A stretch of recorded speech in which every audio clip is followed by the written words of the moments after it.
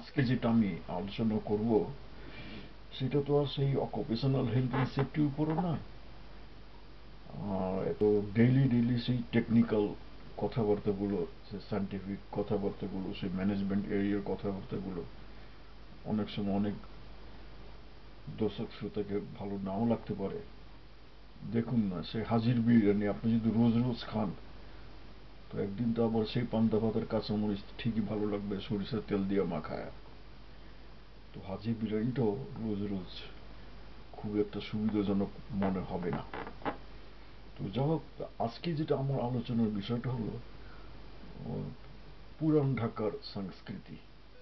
তো পুরান ঢাকার সংস্কৃতি কথা বলতে বরাবরই আমার উৎসাহ লাগে, কেন আমি নিজেও একজন ঢাকাইয়া।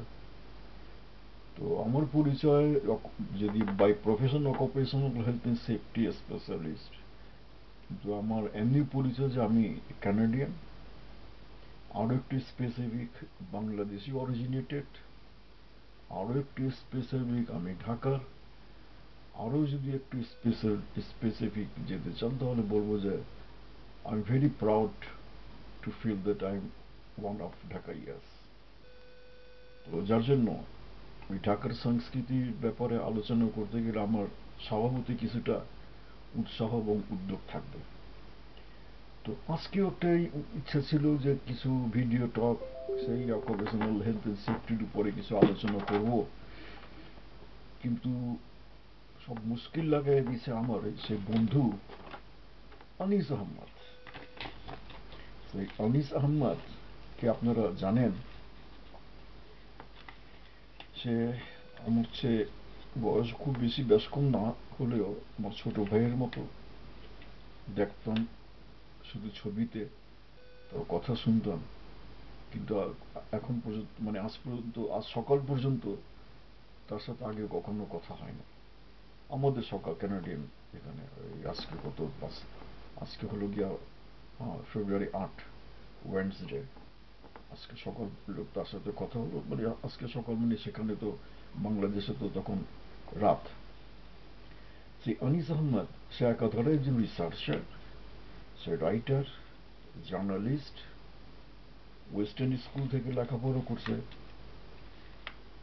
তো বয়সে আমার চেয়ে কমই, কিছুটা কম, খুব বেশি না হলেও, কিন্তু তাকে ভেরি ইয়ং লাগে দেখতে।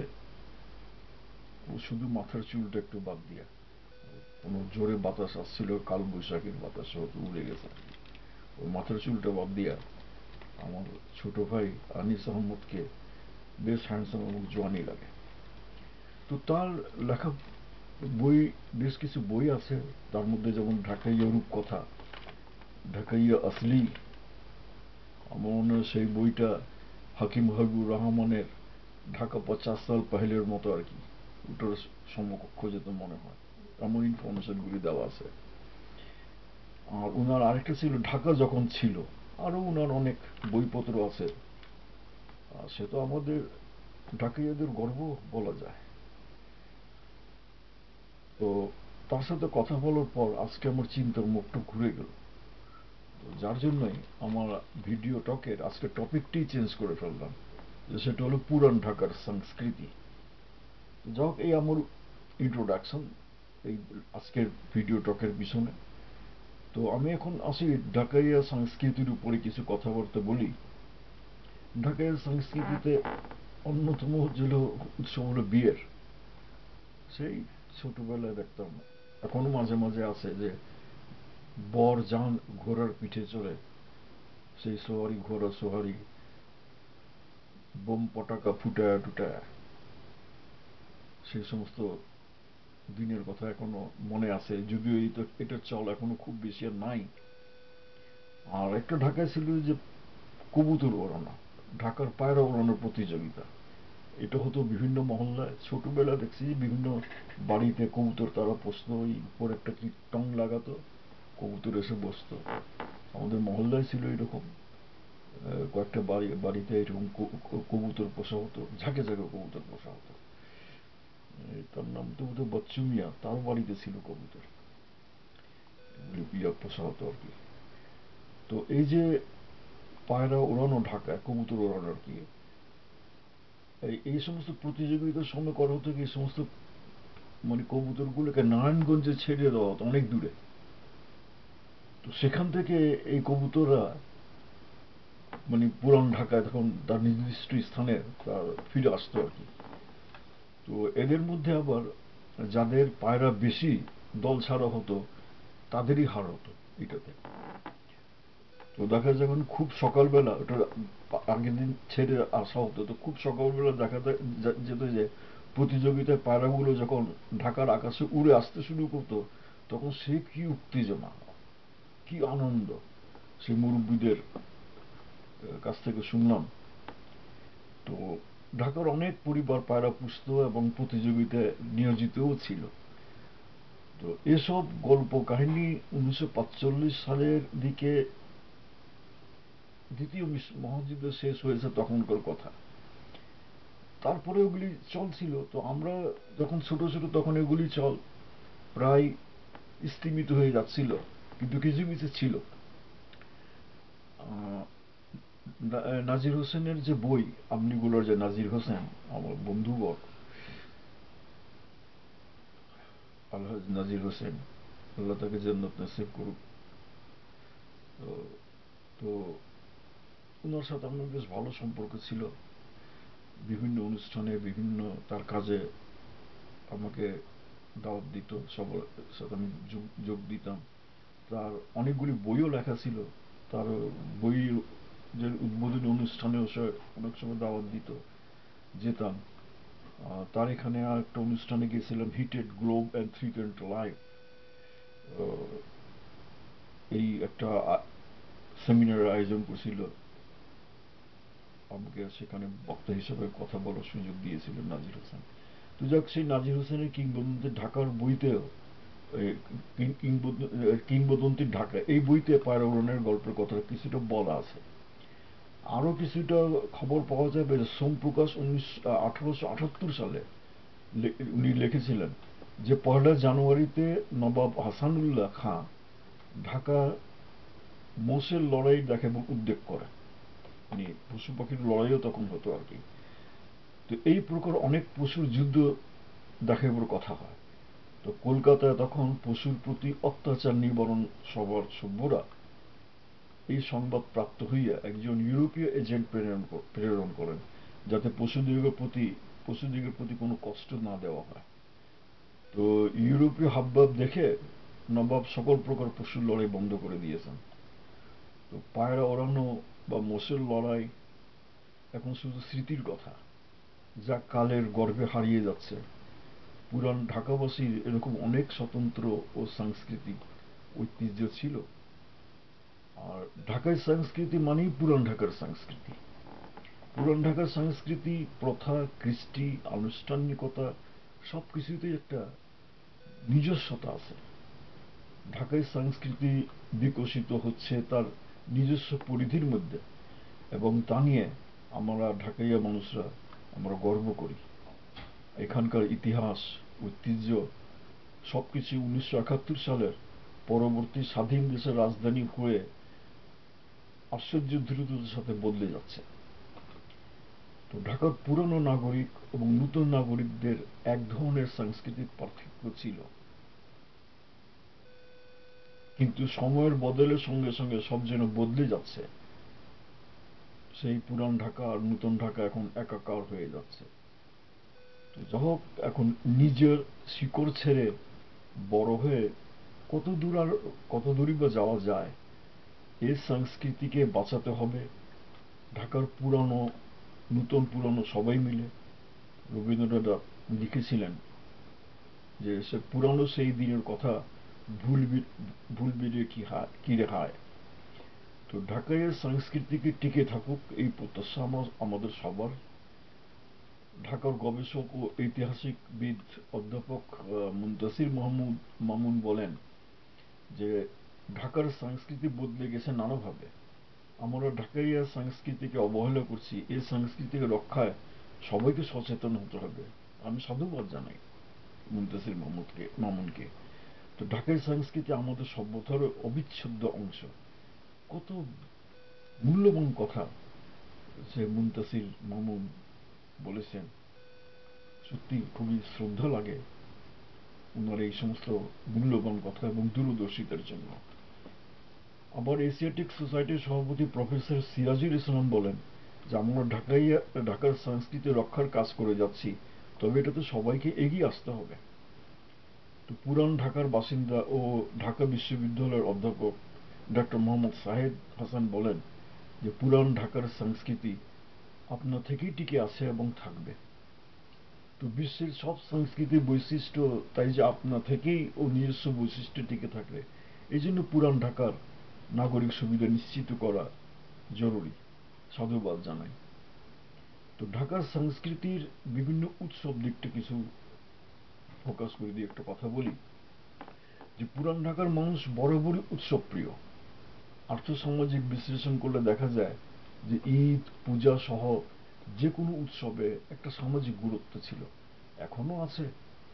সারা শহর থেকে থাকে তখন উৎসব মুখর। মানুষের সম্পর্ক এত বেশি অন্তরঙ্গ হয়েছে যে জাতপাতের ঊর্ধ্বে উঠে কালে কালে তা পরিণত হয়েছে এক শ্রেণীহীন উৎসবে।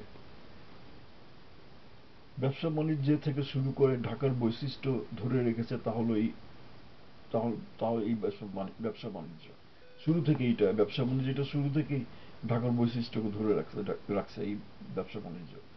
তো বাণিজ্যিক কেন্দ্রস্থল বা বাণিজ্য বাজার হিসাবে এর গুরুত্ব কমেনি। এখন ব্যবসার ধরন, বিনিয়োগ ব্যবস্থা কিছু কিছু পাল্টে গেছে। মহাজনের এই স্থানে শিল্পপতি, ব্যাংক, শেয়ার বাজার এসব নতুন ধারণা যুক্ত হয়েছে। তো পুরান ঢাকার ব্যবসায়ীরা এখনো ব্যবসায় বণিক ভাব বজায় রাখে। এখন আরো দু একটা কথা বলি, ঢাকায় নাগরিক চেতনা। তো একসময় পুরান ঢাকার নাগরিকদের কুট্টি বলা হতো, এখনো বলা হয়। কেন বলা হয় জানি না, এইটা সম্বন্ধে আমার আরো একটু লেখা আছে, কিছু ভিডিও টক আছে, এটা দেখে নেবেন। যাক, তারা পরতেন সাদা লুঙ্গি আর সাদা পেপারি শার্ট। তাদের তো প্রাতিষ্ঠানিক লেখাপড়া তেমন ছিল না, পড়াশোনা তেমন ছিল না, আর প্রয়োজনও পড়তো না তখন।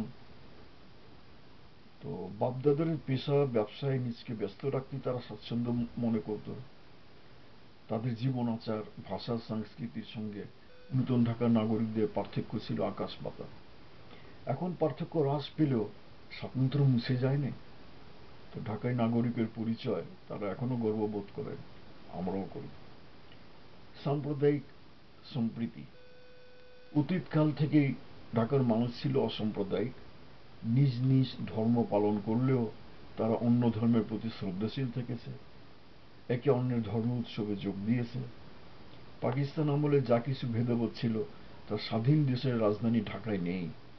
হিন্দু, মুসলমান, বৌদ্ধ, খ্রিস্টান ও অন্যান্য ক্ষুদ্র সম্প্রদায়ের লোকেরা একাকার হয়ে আছে এই জনপদে। আঞ্চলিক স্বাতন্ত্র্যবোধ বলি, এখানে এই সম্পর্কে দু একটা কথা বলি যে প্রাচীন ঢাকায় অনেক আঞ্চলিক বৈশিষ্ট্য থাকলেও আজ আধুনিক ঢাকার সংস্পর্শে তা অনেকটা যেন বিলীন হয়ে যাচ্ছে।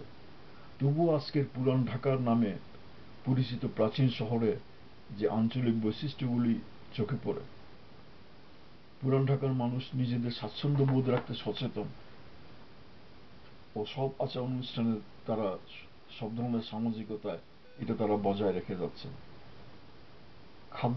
খাদ্যাভ্যাস ও রান্নাবান্না। খাদ্যাভ্যাস ও রান্নাবান্না সম্পর্কিত খ্যাতি বিশেষভাবে মোগল আমলে খাদ্য রান্নাবান্না পারদর্শিতার ক্ষেত্রে পুরান ঢাকার খ্যাতি গত কয়েক শতাব্দী ধরে অক্ষুণ্ণ রয়েছে। সেই ভোজন বিলাসী খাদ্যরসিক বলতেই হবে তাদেরকে। বিয়ে, জন্মদিন, খতনা, জামাই ভোজ সহ নানা অনুষ্ঠানে আমরা ঢাকাইয়ারা আমাদের পরিচয় পাওয়া যায়।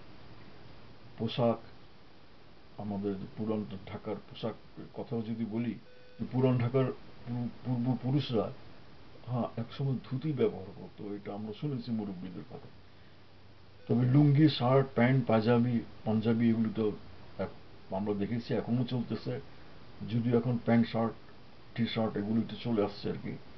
এবং মহিলারা শাড়ি, সালোয়ার কামিজ এবং ছোটবেলা থেকে পর্দা হিসাবে বোরখা ব্যবহার করতো বেশি। এই এই ধরনের বোরখা না, একটু অন্য ধরনের বোরখা থাকতো, এখানে নেকাব থাকতো, এরকম ঢালা হতো নেকাবটা। তো বোরকা ওই ধরনের বোরকা ব্যবহার করতো। তো তুলনামূলকভাবে ঢোলা কাপড়ের ব্যবহার এখানকার প্রাচীন ঐতিহ্য। তবে বিভিন্ন অনুষ্ঠানে তরুণ তরুণী মহিলারা ঝলমলে জরিদার পোশাক পরেন এবং এখনো সেই ঝলমলে ভাবটা রয়ে গেছে।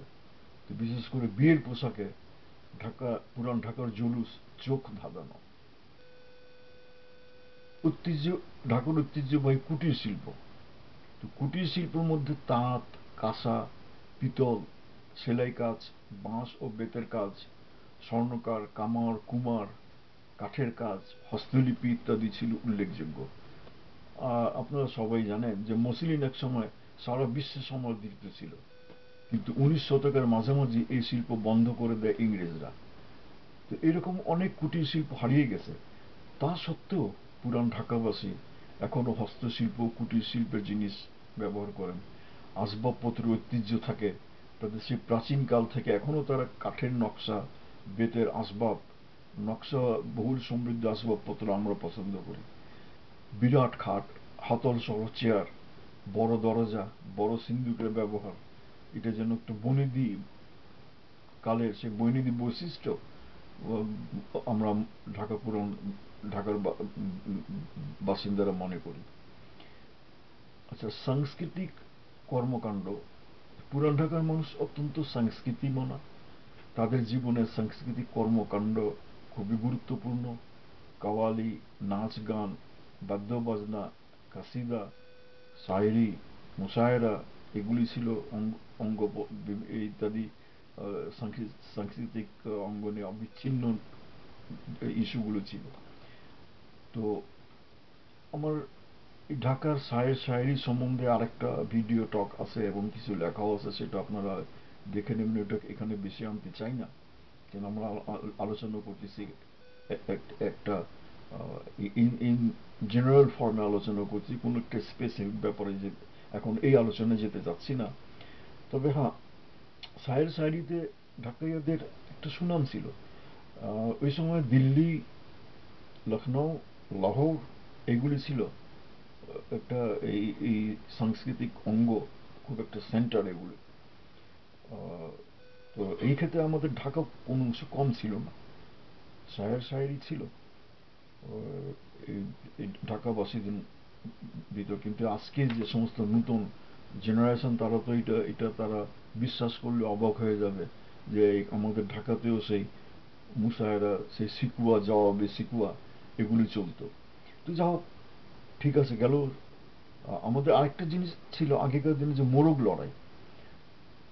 মোরগ ছাড়া এই লড়াই ছাড়া যে হয় এই লড়াইয়ের জন্য, মোরগে লড়াই। 18 মাস বয়স হলে লড়াইয়ের জন্য মোরগগুলিকে তৈরি করা হয়। তো এই জন্য লড়াকু মোরগ পালন করা হয়। ঘুড়ি ওড়ানো এখনো সাকারাইন উৎসব, যেটা এখন চলতেছে বেশ ধুমধামসে, দেখে ভালো লাগলো। তো পুরান ঢাকার আকাশে উড়তো এখন এখন আগে, খুব বেশি আগে, এখনো আবার নতুন করে শুরু হয়েছে সাপ, মাছ, ঢোপ, চঙ্গ, মানুষ, উড়োজাহাজ, কত জাতের ঘুড়ি।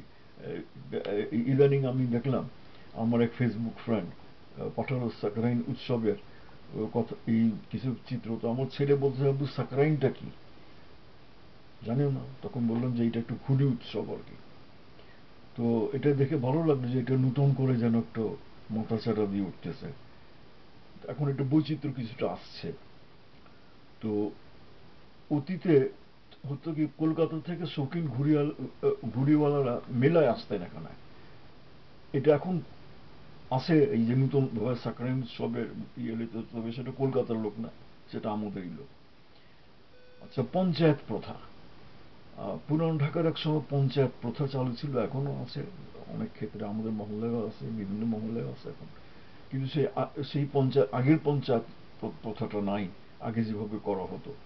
তো সেক্ষেত্রে ঢাকার পঞ্চায়েতের উপরও আমার কিছু লেখা আছে, কিছু ভিডিও টক আছে, আপনারা দেখে নেবেন, সেটাও ফেসবুকে আছে। আবার আমি বলছি যে আমি একটি স্পেসিফিক ইয়াতে আলোচনা এখানে করতে যাচ্ছি না। আর একটা কথা যেটা বলতে চাচ্ছি, যে ঢাকায় আর পুলিশের কাছে গেছে, এটা শুনতে তাদের ইজ্জতে লাগে, তাই তো? ওই সময়ের কথা, যে এলাকার যে কোনো সমস্যার সমাধানে পঞ্চায়েতের মাধ্যমে হতো।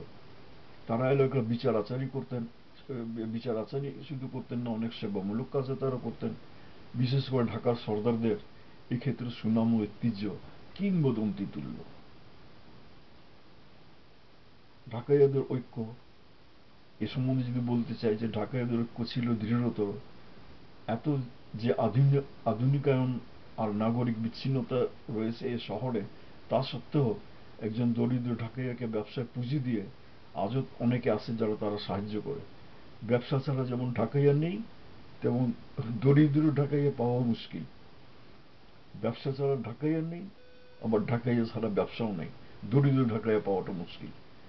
দরিদ্র প্রতিবেশীর বিয়ে শাদিতে ঢাকাইয়ারা অনেক এগিয়ে আসেন, যদিও এখন আধুনিকায়নের ছোঁয়াতে কিছুটা ভাটা পড়েছে। ধর্মীয় আচার অনুষ্ঠানের কথা যদি বলি, যে পুরান ঢাকার হিন্দু মুসলমানদের ভাষার আচার অনুষ্ঠানে জাঁকজমক ও আড়ম্বরের মাত্রাটা বেশি থাকে। এখনো ধর্মীয় উৎসবে আলোকসজ্জা অন্যান্য অনুষ্ঠান ঘটা করে পালন করা হয়। এই যে বিয়ের কথাটা যে কথা উঠছিল, যে পুরান ঢাকার সংস্কৃতির মধ্যে বিয়ে নানা বৈচিত্র্যে ভরা। ঘটকের মাধ্যমে পাত্র পাত্রী পছন্দের পর আত্মীয় স্বজনকে দাওয়াত দেওয়া, সেই রীতি থেকে শুরু করে সে বিয়ে পর্যন্ত নানা ভাবে নানা রকম অনুষ্ঠানে নানা স্বাতন্ত্র বৈশিষ্ট্য রয়ে গেছে। উভয়ের বাড়ি থেকে আসা যাওয়া হতো, গিভ অ্যান্ড টেক এক্সচেঞ্জ হতো। গরু, খাসি, মোরগ, কবুতর, বিভিন্ন ফল, মিষ্টি, কে কত দিতে পারে এই নিয়ে চলতো প্রতিযোগিতা। কে কত কম না, কে কত বেশি দিতে পারতো ওইটা নিয়ে প্রতিযোগিতা হতো। তো বিয়েতে আবার মুরব্বীদের সিদ্ধান্ত ছিল চূড়ান্ত। এখনো এই আচার অনুষ্ঠান মূল্যবোধ অনেকখানি টিকে আছে। আর শায়ের শায়েরির কথা তো আমি বললামই, যে নানা অনুষ্ঠানে হতো তখন শায়ের, এদেরকে শায়ের বা শের বলার প্রতিযোগিতা। তো এখানে আসতেন উর্দু ভাষী কবি। উর্দু ভাষী কবি এখনো আছেন, কিন্তু সে আগেকার মতো জৌলুস নাই। আগে কিন্তু ঘটা করে শায়েরি অনুষ্ঠান প্রচলন ছিল, এখন তো প্রায় উঠে যাচ্ছে। আমার একটা ছন্দ মনে পড়লো একটা কবিতার, খুব সম্ভবত ফার্সি কবিতা, কে লেখছে জানি না, তবে আমাদের মুরব্বীদের মুখে শুনতাম। চারটা লাইন মনে পড়লো হঠাৎ করে। बगैर सब्जा न पोसब कसे मजारे मारा কে কবর পোষে গরিবা আমি গয়া বাস আস্ত। আরেকবার বলি, যদি ভুল না বলে থাকি। বগैर सब्जा न पोसब कसे मजारे मारा कि कबर पोषे गरीबा हमी गया बस आस्त। খুব সম্ভবত এটা কোনো ফার্সি কবিতা। মুরব্বীদের মুখে প্রচলন ছিল, এখন তো এখন আর নাই। আগেকার সেই মুঘল আমলে ফার্সি ছিল রাষ্ট্রভাষা। তো আমার মনে পড়ে যে যে আমরা যখন পরীক্ষা দিতে যেতাম, মুরব্বীদের সালাম টালাম করতাম। কারণ সবারই ছিল যে আমাকে জানতো যে না, যে ভালো ছেলে তাকে ফার্স্ট হতে হবে, ফার্স্ট হওয়ার জন্য মুরব্বীদের খুব ভালো করে দোয়া টোয়া নিয়ে যেতাম আর কি। তো আমার ফুপুর কাছে গেলাম একদিন সালাম করতে, পরীক্ষার আগের রাত্রে। আব্বার এক চাচাতো বোন আর কি। তো উনি বলতেছেন আমারে, আল্লাহ তুমকো হফতে হাজারি করে। তো কথাটা বুঝলাম না, আল্লাহ তুমকো হফতে হাজারি করে। তো আব্বাকে এসে জিজ্ঞেস করলো যে আব্বা, ফুপু এটা কি বললো, আল্লাহ তুমকো হফতে হাজারি করে। তখন আব্বা বুঝিয়ে বললেন যে হফ মানে হলো কে 7, হাজার মানে 7,000। তো আল্লাহ তুমকো হফতে হাজারি করে মানে আমাদের ইয়েতে এইটা প্রচলন ছিল, যখন কাউকে দোয়া করা হতো মানে তখন তোমাকে 7,000 সৈন্য বাহিনীর কমান্ডার করা হোক, এটা তো মানে এই সময় ছিল, মানে 7,000 সৈন্যের যে বাহিনীর যে লিডার, এটা ছিল বেশ ভালো সম্মানজনক পদ। তো তখন মুরব্বীরা এটা বলে দোয়া করতে, আল্লাহ তুমকো হফতে হাজারি করে। তো আমাদের যে পূর্বপুরুষরা সেই মোগল আমলে যতদূর পর্যন্ত জানি সৈন্যবাহিনীতেই বেশিরভাগ কাজ করতো। ঢাকায় মানুষ এখন আপনারা যারা দেখেন যে যারা কি করে আসলো, কিভাবে তাদের তারা বিভিন্ন জায়গা থেকে এখানে ঢাকা বসতি স্থাপন করলো, এটা আরেক ইতিহাস। সেটা বিভিন্ন বইপত্র দেখে নেবেন, আমারও কিছু ভিডিও টক রয়ে গেছে, তো আমি ওটা এখন আর বলতেছি না। তো ওই যে কথা হচ্ছিল শায়ের শায়েরি নিয়ে।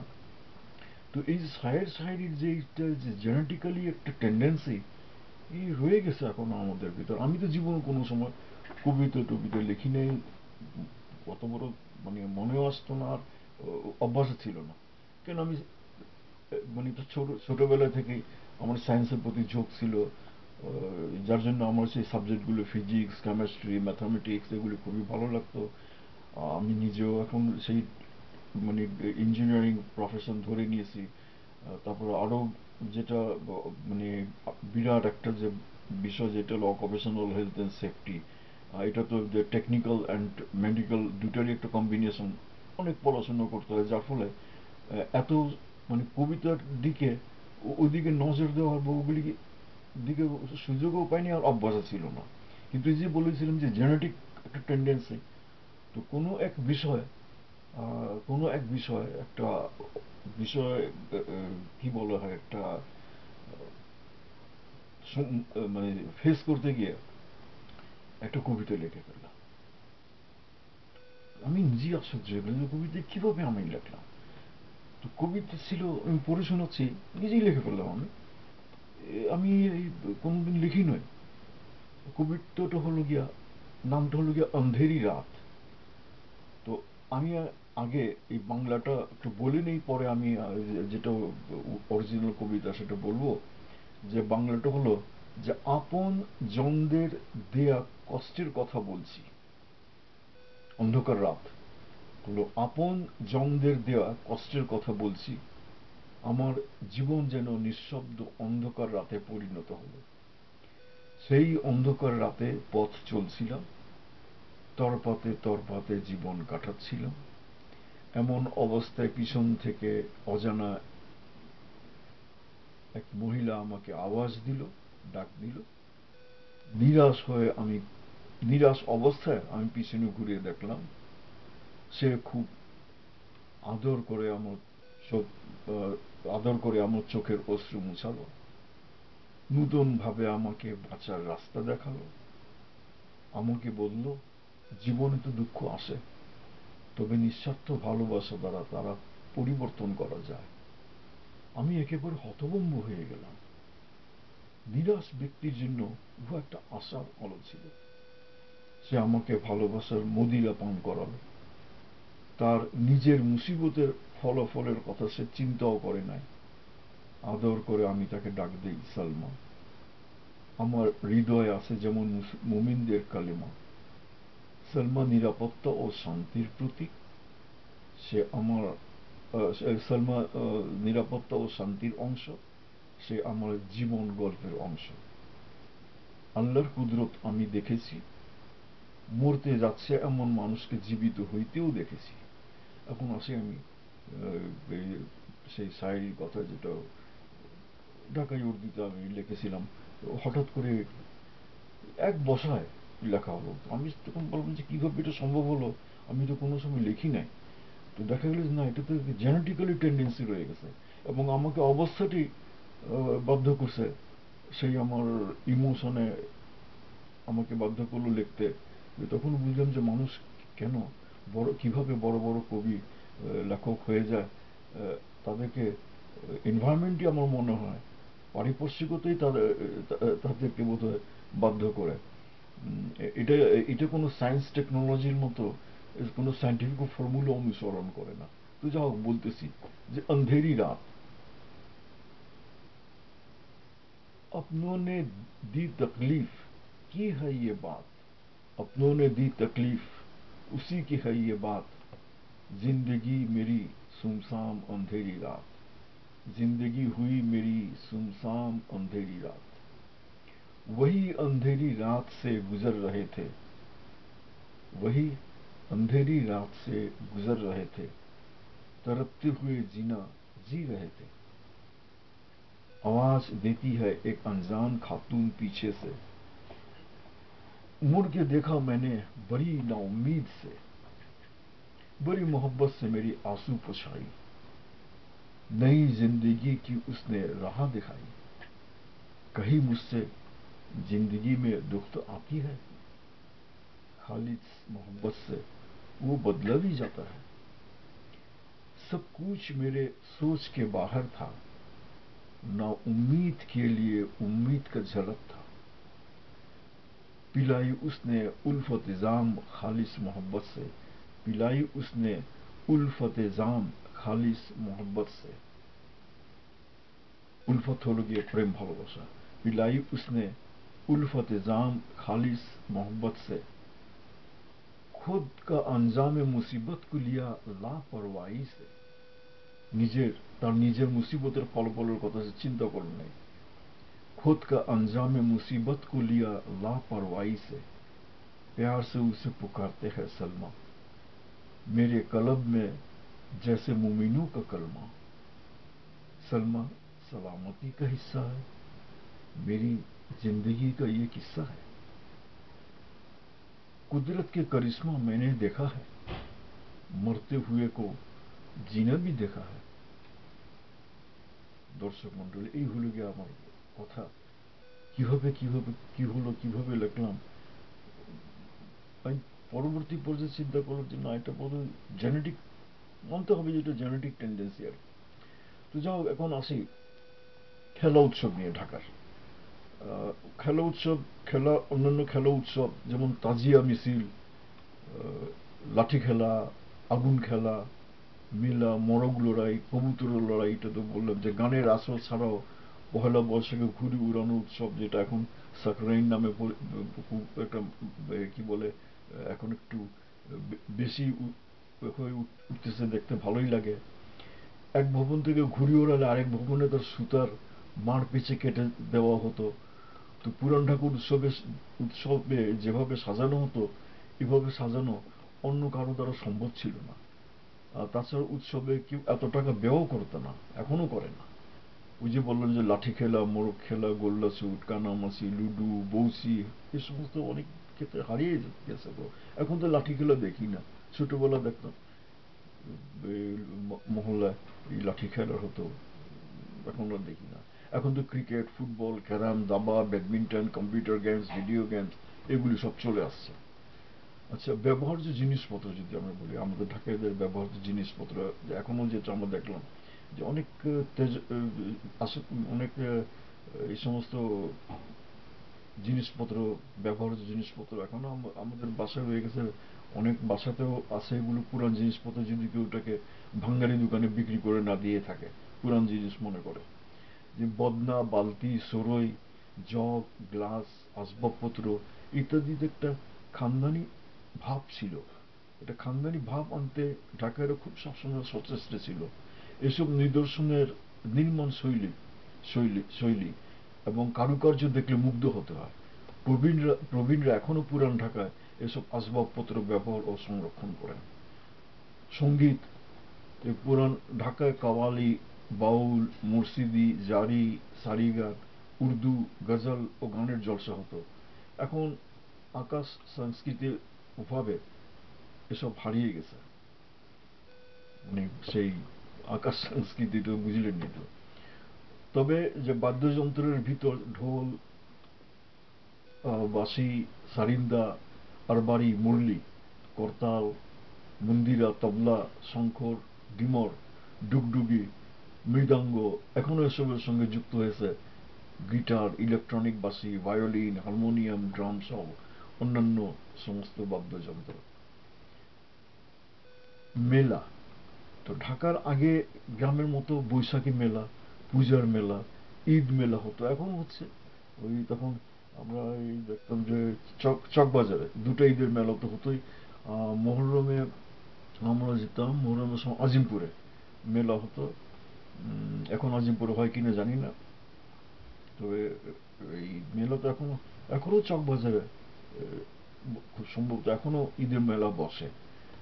তো যাই হোক, এই গহনা, আলতা, নীল, লাল নীল ফিতে, খেলনা, খাবার পাওয়া যেত। সমস্ত ওই মাটির যে খুব সুন্দর সুন্দর খেলনাগুলো, পুতুলগুলো এখনো চোখে পড়ে।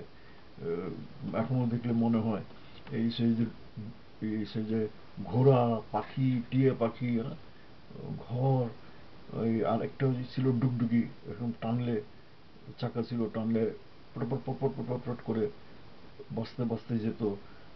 নৌকা, সেই দিন কোথায় গেল? সেই সমস্ত মাটির জিনিসপত্র এখনো মানে চোখের নিচে ভাসে।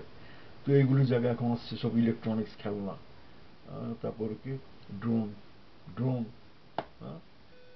সব অটোমেটিক, সব ব্যাটারি চালিত, এই আর কি। তো যাই হোক, এখন বড় বড় শপিং কমপ্লেক্সে বাণিজ্য মেলা, কম্পিউটার মেলা, মোবাইল মেলা, প্রযুক্তি মেলার দাপটে সেই পুরনো ঐতিহ্য প্রায় হারিয়ে যাচ্ছে। তো এই হলো দু চারটা কথা। আরেকটা হচ্ছে ঢাকার যে রসনা শিল্প, ঐতিহ্যবাহী খাবার, ইতিহাসে মোগলাই খাবার মোগল যুগের অন্যতম অবদান। তো ঢাকার ঐতিহ্যবাহী খাবার দাবার মূলত এই অঞ্চলে আসা নানা গোষ্ঠীর জনস্রোতের নানামুখী খাদ্য সংস্কৃতির সংমিশ্রণ। সেই ঢাকায় প্রাক মোগল ও মোগল যুগের প্রধান খাদ্য সামগ্রী কিছু এখনো ঢাকা পাওয়া যায়। বাঘরকানি রুটি, বনরুটি, নান খাতাই, শিরমল, কাকচা, কুলিচা, সোহালি রুটি, সুহান হালুয়া, পোলাও, কোরমা, মোরগ পোলাও, খিচুড়ি, তেহারি, নেহারি, শাহজানি, নরিসি, সিরাজি, রায়দা, লোটা চা, লাড্ডু, কোপ্তা, বাদাম হালুয়া, নানক মোরব্বা, ডালসা কিমা, নূরজাহানি, আলু পুরি, শিক কাবাব, জালি কাবাব, নার্গিসি কোপ্তা, কত কিছু রয়ে গেছে। ইফতারি প্রায় 50 পদের ইফতারি প্রচলন রয়েছে পুরান ঢাকায়। বেগুনি, পেঁয়াজু, বুট, ঘুগনি, জালি কাবাব, ডিম, চপ, জিলাপি, কত রকম। বড় বাপের পোলা খায়, বড় মায়ের পোলা খায়, সাহেব কাবাব, সুতি কাবাব, কিমা চপ, আলু চপ, কাবাব পরাটা, নানা ধরনের শরবত, পানি ফল। পানি ফলটা কি বলবো না এখন। পানি ফুলটা আপনারা যারা শ্রোতা, যারা যারা ঢাকার মানুষ তারা তো পানি ফুল চিনে গেছেন। ঢাকার যারা বাইরে যারা আছেন তাদেরকে আমি একটা ধাঁধা রাখলাম যে পানি ফলটা কি আপনারা খুঁজে বের করবেন। নুইয়ার শাক, নুইয়ার শাকটা কি এটাও আমি বললাম না, খুঁজে বের করে নেবেন। পানি ফল আর নুইয়ার শাক এটা শুধু ঢাকাতেই। ফালুদা, আফলাতুন, টাপুরুটি, মুতি পোলাও, সন্ধ্যা গোস্ত, লোঠানি ইত্যাদি বাহারি নামের ইফতার এখনো জনপ্রিয়। কনফেকশনারি দোকানে এখন পুরান ঢাকার কনফেকশনারিতে পরোটা থেকে চিকেন কাটলেট পর্যন্ত সবই পাওয়া যায়। ভিড়টা এখানেই সবচেয়ে বেশি। গোটা ঢাকার কনফেকশনের মিষ্টান্ন খাদ্য সামগ্রী পুরান ঢাকায় বেশি হয়। আর আদব কায়দার ব্যাপারটা একটু বলি, যে মুরব্বীদের পায়ে হাত দিয়ে সালাম করা, রাস্তায় মুরব্বী জন দেখলে হাত তুলে সালাম করা, আদবের সঙ্গে প্রচলন প্রথা এখনো, মানে এটা আদবের যে সঙ্গে যে চলার প্রচলন এখনো রয়ে গেছে। মুরব্বীদের সামনে মাথা একটু নিচে রেখে, চোখে চোখ না রেখে কথা বলা, সামনে একটু মাথা নত করে রেখে কথা শোনা, আস্তে আস্তে খাওয়া, দৃষ্টি নত রাখা, এসব অনেক পুরানো আদব কায়দা রয়ে গেছে, এখনো আছে, তবে আগের মতো নয়। খাবার, চলার চলার, বলার, করার, সব রকম কাজের আলাদা আদবকে গুরুত্ব দেওয়া হয় এখানে। আতিথেয়তা, অতিথিদের সেবায় ঢাকাইয়াদের জুড়ি মেরা ভার। অতিথির সেবায় প্রয়োজনে ধার করেও হলেও ব্যয় করার নজির আছে। কোরবানি ও ঈদ বাজারে পশুর কোরবানি ও ঈদ বাজার করতে প্রতিযোগিতা, সেই সঙ্গে দান করার প্রতিযোগিতা দেখা যায়। চাঁদ রাতে কেনাকাটা, আলাদা ঐতিহ্য পুরান ঢাকায়, ঐতিহ্য এখনো আছে। তো এই হলি দু চারটা কথা। আরো বাকি আছে, কাসিদা রয়ে গেছে, কাসিদা সম্বন্ধে বলা দরকার কিছু ছিল, অর্থনৈতিক সংস্কার সম্বন্ধে কিছু বলার দরকার ছিল। তো ধীরে সুস্থে আরো বলবো। আজকে মনে হয় এই পর্যন্ত থাক। আবার পরবর্তী বিয়েতে আবার আলোচনা হবে, যখন আমার টেকনিক্যাল বিষয়গুলি বলতে বলতে একেবারে যখন ফেড আপ হয়ে যাব, তখন আবার এই সমস্ত বিষয় নিয়ে চলে আসব। অথবা আমার সেই আনিস আহমদের মতো, অথবা কেউ যদি আরো ঢাকায় এসে আমার সাথে আলাপ করে আবার যদি একটু সুরসুরি দিয়ে সেই আবেগটা উঠিয়ে দেয়, মনে হয় তখন আবার অন্যান্য কাজ বাদ দিয়ে এটা নিয়ে আবার হয়তো আলোচনা করব। তো আশা করি আমার দর্শক শ্রোতাবৃন্দ আপনারা এটা উপভোগ করেছেন। ভালো লাগলে বলবেন। আর যদি মনে করেন যে না এখানে কিছুটা আপনারা প্রমাণ বা কিছু ধরনের আরো রেফারেন্স চান, তো আমি সেটাও হয়তো খুঁজে বের করে দিতে পারবো, রেফারেন্সগুলো। এই এই আর কি ঘটনা। তো যোগাযোগ রাখবেন, খুশি হব। আল্লাহ হাফেজ।